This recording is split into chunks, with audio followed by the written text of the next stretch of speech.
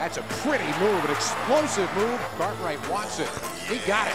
And taking matters into his own hands. Miles Cartwright, who has that kind of athleticism. What was it like for you? You're from California, you come out here. Did you fully understand and appreciate this building? When I first got here and played my first game here, it was just, it was amazing. Everybody's on top of you. Yeah, that's the best feeling. Just like you feel like you almost feel like you're in the crowd when you're playing. This is Philadelphia's home. You know, it's our home gym. We play the most home games here, but this is Philadelphia's gym. Cartwright drills it. Miles Cartwright, their second leading scorer, averaging 12. They certainly need something from him. Talk to me about last year. I mean, you guys had an amazing season. It was one of the better seasons that Penn's had in a long time. And you're this close to the NCAA tournament. On the one hand, that had to be a great feeling, but a little frustrating. It was tough. You know, we didn't start off as great as we wanted to. Yeah.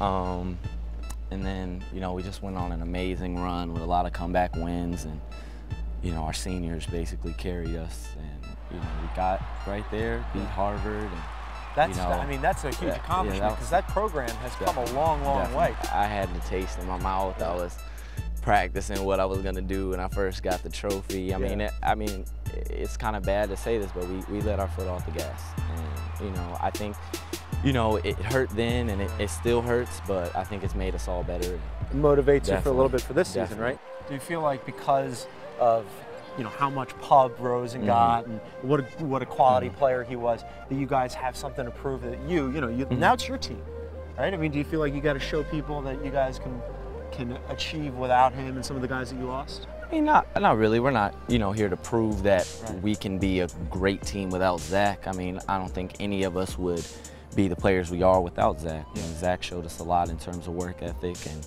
you know, bringing it every day. And, you know, that's what we take from him. But all we want to do is just show that we're a great team this year, and regardless of what happened last year. So that's all we're preparing for. But now it's your team. I mean, you're a captain now. You had 3 captains were named. All of them were juniors. You're one of them. Did you feel like you were ready for that responsibility? Did you know it was coming? I mean, what's it to look at this team and be like, all right, this is my team now? Yeah, I mean, it's a big responsibility that the coaches have placed on me and Fran and Dow to kind of lead this young group. But you know, all of us have to be leaders in our own way, and I don't want to put it on myself to be, you know, say it's my team, because we got a lot of talented guys in that locker room, and, you know, I'm just excited for, you know, what we're going to do as a team. It's all about growth. So change, you know, is an opportunity to grow. And for him, it's you know, having an opportunity to step into not necessarily a new role, but to either A, show what he's worked on over the summer, and 2, you know, start to lead, you know, because he once had to follow. To the inside, and oh, goodness! Cartwright says it's not over yet. You literally had a highlight dunk, right? I mean, people still talk to you about this. Yeah, you know which one I'm talking about, right? The one course. against Princeton. I mean, you threw that dunk down. It's all over. It's still all over YouTube. You know, in preparation to talk to you, you go and you do a little research. You punch your name into Google, that dunk comes up. That's going to be there forever. I mean, what was that like, especially against Princeton? I mean, it's a big rival, right?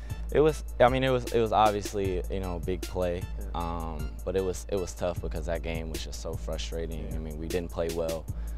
And then we eventually lost the game. But I mean, whenever I go home, I always, you know, get a lot of people coming out to me like, man, I didn't even know you could dunk. Right after we lost to Princeton last year, you know, the guys returning, we all talked about coming back just to the same spot. And that's been on our mind all last spring and all summer and all fall. So we expect to win the championship. And, you know, by doing that, we got to work hard every day. And, you know, just continue to improve. We're young, and a lot of people are already counting us out, but, you know, we're just going to use it for motivation.